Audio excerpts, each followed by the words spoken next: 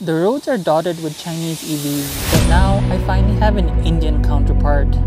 And unlike the Chinese EVs that were researched and designed for elsewhere, this one's made in South Asia, designed in South Asia, and built for South Asia.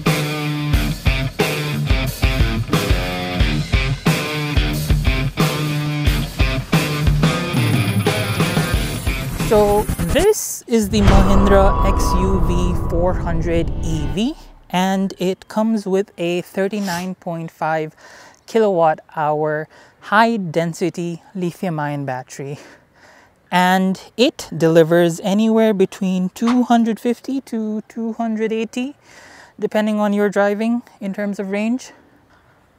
Under the hood, the car comes with a 110 kilowatt PMS motor, which produces 310 newton meters of torque, which gets you up to 150 kilometers per hour and does a 0 to 100 in 8.3 seconds. The car is also built with our roads in mind, with 190 mm of ground clearance for just a 2.6 meter wheelbase car.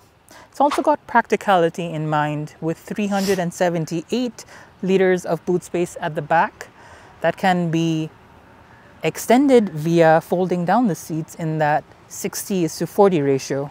And it comes with a spare tire. And let me tell you a bit about charging on this car. Mahindra claims that this car, which has a CCS Type 2 port, here's your AC charger, and this together is your DC charger, can charge in DC rates of up to 50 kilowatts, which means a 0 to 100 charge in a little over an hour and up to 80% in about an hour. But Mahindra Nepal provide you both a portable granny charger as well as a fast AC charger. The slower granny charger will take 3.3 kilowatts and will take about 13 and a half hours, about 13 hours, an overnight charge basically, to get you to 100%. But you can also upgrade and use that 7.2 kilowatt fast AC charger that this car does accept, which will bring it down to about 6.57 hours, so like a proper one night charge, unlike the other. Oh, and what's cool about this car is that all that heat production from charging and discharging, it's all managed by a liquid cooling thermal management system. But enough of me telling you about the numbers. Let me hop onto the driver's seat now and tell you what this car is actually like behind the wheel. Let me be clear, Mahindra have certainly come a long way when it comes to refinement, and not just in drivability, but also when it comes to like interior quality and like overall feelings in the car. And the thing that you need to keep in mind about this car is that its base origination was the ICE XUV300 that they beefed up a bit into an electric platform. And then this variant that's available in Nepal is the repackaged and further refined sort of EL Pro variant that is sold with more features like traction control, ESP added onto it. Straight off the bat, this car provides 3 driving modes. Well, 4. Fun, which is like an eco mode, a fast mode, and a fearless mode. So basically your eco, normal, and sport mode.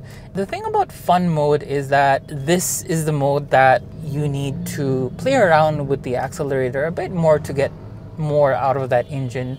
The remaining 2 modes, fast and fearless, all hell breaks loose with that 110 kilowatt motor with over 300 newton meters of torque. You just zip through in city.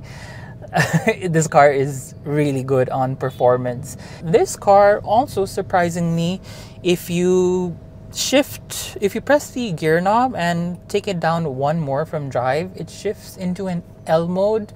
Not sure what L stands for, but it's basically Mahindra's version of 1 pedal driving. Just like in my last review for the Nissan Leaf, where you could technically just drive with one pedal on the accelerator. And while regeneration is not that strong in this car, it does do the trick, and it does give you that new EV experience of just being able to manage city driving with your foot solely on the accelerator. Speaking of brakes on this car, it does feel ample for a car of this scale. There are 4 disc brakes on each wheel, and that in pair with the regenerator brake from the different modes of driving and L mode is more than ample to handle your daily dosage. I do wish that there was some physical button setting that you could like change the regenerative mode settings. When it comes to drivability and handling, you obviously can't forget suspension on this car. It's a McPherson strut at the front and then twist beam at the rear. And what Mahindra have done really cool with this hardware is that it's changed its dampening intensity due to the frequency of the bumps, which basically changes the variation in rebounds and like dampening depending on what sort of road you're on. A smoother tarmac versus a rough road versus something with a lot of potholes. And so suspension really feels nice in city speeds, like really glides through everything. And the fact that this is a heavier EV, thanks to that battery pack underneath, you barely feel that heavy load. It's really good refinement there. The next thing is your steering wheel. It's like a bottom straightened out steering wheel, and they have definitely made it according to South Asian roads, where it's very light. A little bit of input will quickly translate to some sort of output, and because it's light, you can quickly maneuver around potholes and obstruction in traffic. Honestly, you really don't have to worry too much about it being on the heavier side. However, in my testing, when I did increase these city speeds to highway speeds, this steering wheel did feel on the lighter side for those cruising speeds. But again, as long as you're not too fidgety with the steering wheel, you should just be fine. What I really loved about this car though is this seating position. The ergonomics of the seat are okay, but the seating position keeps you in this very high position, a very tall and commanding sort of position. The horn on this is pretty damn good, by the way. Again, made for South Asian roads. That horn will really tell people, hey, I'm coming, make way. You're in this very tall, upright, commanding position where you have a clear view of the bonnet in front, and then your mirrors, because this is a mid-size segment SUV, you exactly know where the rear wheels as well as the back of the car is. So whether you are a beginner driver or just want good visibility while driving in busier roads in city core areas, this is definitely the vehicle to get on. All right, so for the exteriors on this car, you can see these chrome highlights at the front, and it's a proper satin copper theme all around the car that I'll show you. Starting off with the front bonnet. We do not have hydraulics. It is hydraulic fluids though on the left hand side for battery liquid cooling, the purple fluids. Even down here, a 12-volt battery, your fuse box, your AC to DC converter, and all those orange wires you see are the high voltage wires. You also have your radiators for AC right down below. Anyway, closing that, let's begin straight right here with the Twin Peak Mahindra rebranded logos and the X's all over the bonnet. No air intake needed. It's an EV. These X's, by the way, mean Mahindra's new thematic area of exploring the impossible, as they claim. Your front have very sharp looking headlights. The DRLs on this car are LED and the headlights are projector, and you also come down to have fog lights at the side. More satin copper detailing here. And then I think this is my favorite angle, the front 3/4 angle, which really goes around and extends all the way to the back. Right at the front here is your charging flap.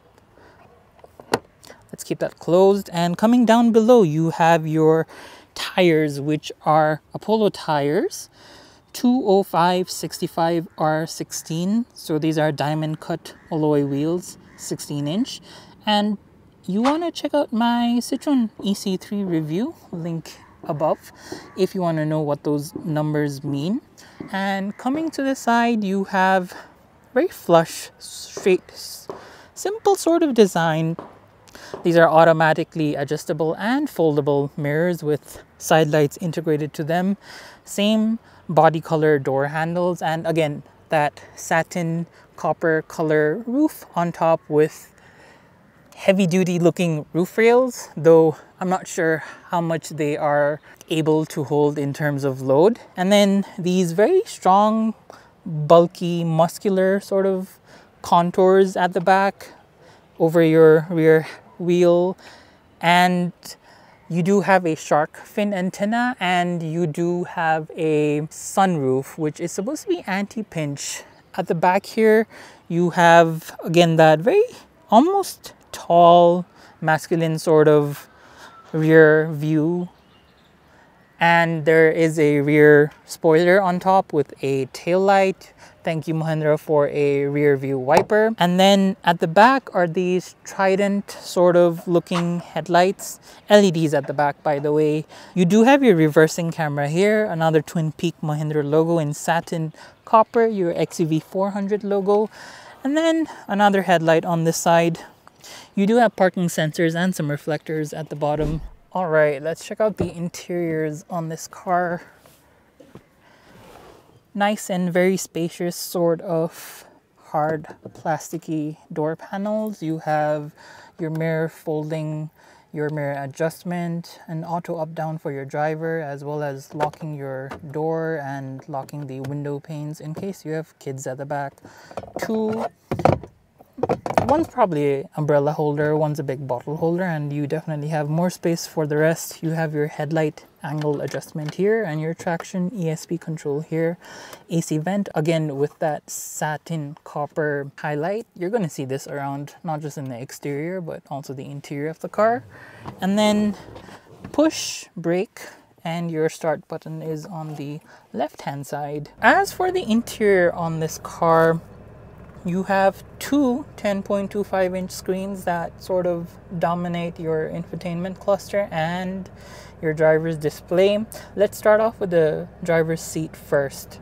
Your horn is in the center, and you have your media controls on the left-hand side. The sound system's quite good on this.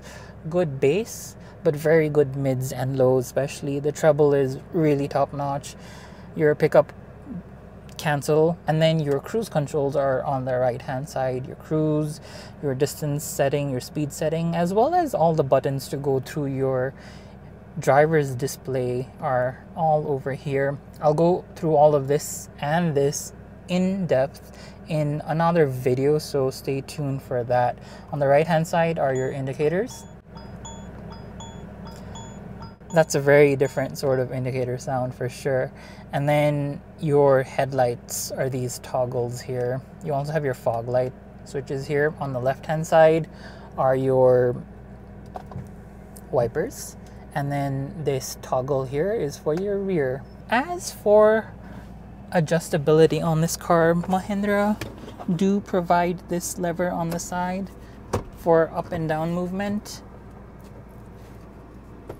And then your seat height reach adjustment can be toggled through this lever at the bottom with your angle reclination and your seat height through these levers on the side. Moving on towards the center console is where I think Mahindra has placed most of its focus on revamping. So there is the 10.25-inch display with 4 speakers and 2 tweeters on this car. The interiors are leatherette with nice perforation, and you have a lot of these, again, satin copper highlights everywhere. There are a lot of these chunkier buttons at the bottom for HVAC controls, your mode, your fan speeds, turning it off, defrosters, air circulation, and whether you want a dual zone climate, by the way. One for the left side and one for the right side. You do have AC vents at the back too, which I'll show in a bit. And then you have like these sleeker sort of buttons as you go higher up on the center console. You do have two USB-A outlets, by the way, and there is a wireless charger down here. And then your driver's glove box is very, very deep. Like, here is the owner's manual that you can stuff all the way inside. Then coming down to your center console, you have your BMW-like gear stick where you push the brake, press for park, press this unlock button on the right hand side, and front for reverse, where it will automatically turn on the camera. It does not have any guiding lines though, but it does have parking sensors. One down for neutral, and then another down for drive, and then one more down for L, which is the one pedal driving that I was talking about. Let's leave it in park for now. Car does have a bit of hill assist, but you do have to use your handbrakes. And again, without the clutch and gears, this is very easy. There are two cup holders there, but again, cup holders, not bottle holders. And then you do have a bit of a cubby underneath your armrest. And on top, your sunroof.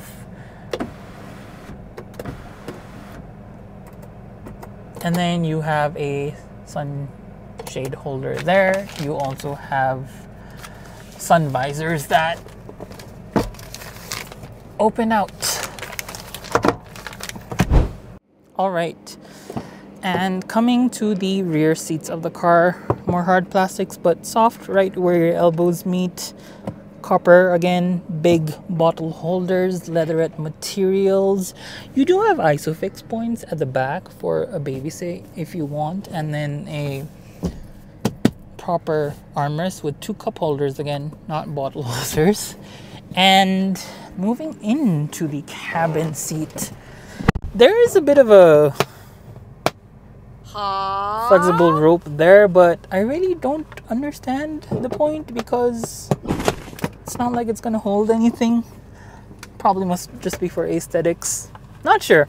Quite confusing. But anyway, you have two AC vents at the back, which I really love about this car. Again, more copper.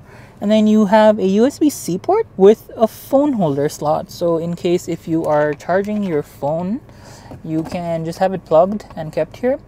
Although I would be careful about this when you're in bumpy roads. This might tend to shake or even fall off if hit at the right angle.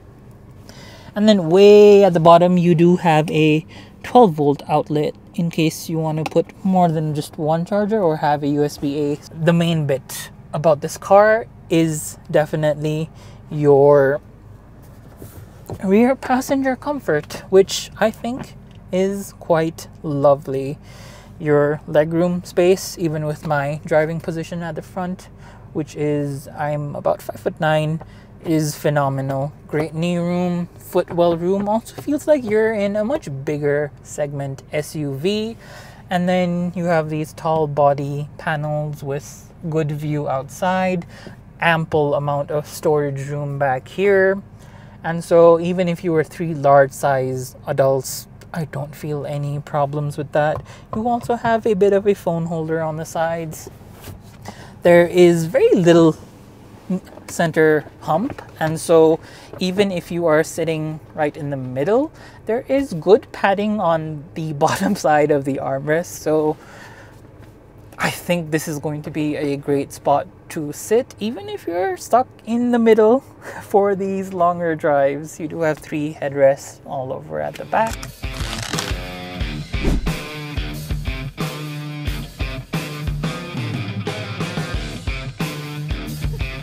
Have been a bit more critical and detail oriented on this Indian take of an EV, and honestly that's because I have aspirations that, like Chinese EVs, these same Indian EVs make it and break into the international market in the same way. And I feel like this car does have that potential. It's Mahindra after all, and their vehicles are known to be on the performance-oriented side, and it definitely is, on top of its pretty decent rough roading capabilities that decent wheelbase with tall clearance. Even in the places I took it, it really didn't bottom out, and because the wheels were close by the front and the back, the dip and the approach and the departure ankles were pretty good on this car. Wouldn't call it an off-roader, but definitely a rough roader. It's also probably one of the widest cars in this midsize SUV segment, which means on top of functionality, comfort is also on the really good side, especially if you're in the back seat where there are 3 adult passenger seats. You have enough shoulder width room that even on these longer stretches of drive, passengers really shouldn't be complaining too much. If you are heavy-footed, or if you are accelerator happy, where you just like to dab on it a lot, do expect some amount of wheel spin, especially if you're in the 2 ladder modes, and especially fearless mode. And I think that's where my main gripe with this car comes, because the top end performance still needs some amount of calibration left. When you're really pushing the car to the limits, I feel that you need to work more as a driver, so that you need to manage that wheel spin, this lighter steering wheel on faster long touring roads. You need to be less proactively finicky with it, so that this does not translate to movement in the cabin and onto passengers. So because at the end of the day, when you're cruising or when you're behind the wheel for hours at a time, how much of that proactiveness will you actually be doing behind the wheel? Does that make sense? Sometimes you just go on autopilot and the car just goes, and you kind of want these software functions and everything to work out for you. Also, L mode, though, does the trick of regeneration and one pedal driving. When it comes to downhills, declines like I am now, your foot does need to be on the brake just so that the car doesn't roll away. It doesn't pick up speed per se, but it doesn't necessarily slow you down. But what speaks to me the most about this XUV400 EV is that it's Indian made, and so it's definitely going to keep your maintenance costs low. It's an EV first of all, and so your monthly bill of electricity is not exactly going to be too high compared to your petrol vehicle. And then the one pro bit about this EV, other than its durability, is also the cost of these spare parts, because they're Indian made to their Chinese counterparts, are, at least in this part of the world, always going to be cheaper than everything else. And so even if you do need to replace parts, you do have a bit of financial cushioning there, because Indian parts are just naturally cheaper. Oh, and speaking of after sales on this car, what I think Mahindra did really great about this was it provided 8 years of warranty on not just the battery, but also the motor. Usually most companies provide half the amount of time for motor warranty, but Mahindra definitely gave you that peace of mind. Overall, Mahindra is really known, just like this vehicle in front, the Scorpio, for its rough-roading and a bit of off-roading capabilities, like the Bolero, the Scorpio. We've all come to love it for that sense of adventure this car can bring along to its users. But they've also upped their game in recent years, if you've noticed, with the groundbreaking XUV400, which is very different from its usual scale of refinement. They've really upped the game in terms of features and technology, and they've also made a breakthrough in the electric market for over a decade, but with smaller micro cars. You may have seen the Riva and then the E2O, which were honestly legendary vehicles for breaking into the public eye with what EV vehicles were capable of, especially when fuel prices fluctuated like crazy the last decade. Here is the XUV400, and it's honestly Mahindra's first attempt at a proper modern EV with all its features and range and functionality. Mahindra have definitely done a very commendable job when it comes to covering the basics. It's very well balanced. However, now I do feel that there is a bit of room to improve on the tiny refinements that'll definitely put this car in a class of its own. And if this car today in 2024 is already this well balanced and capable, then I honestly, as a reviewer, auto enthusiast, or just a daily driver, can't wait to see and test out the future of what this car and company holds. Anyway, that was me, and this is it for this review. So let me know what you think of it and whether you would go for this or not. Drop a comment down below, and I will see you on the next one.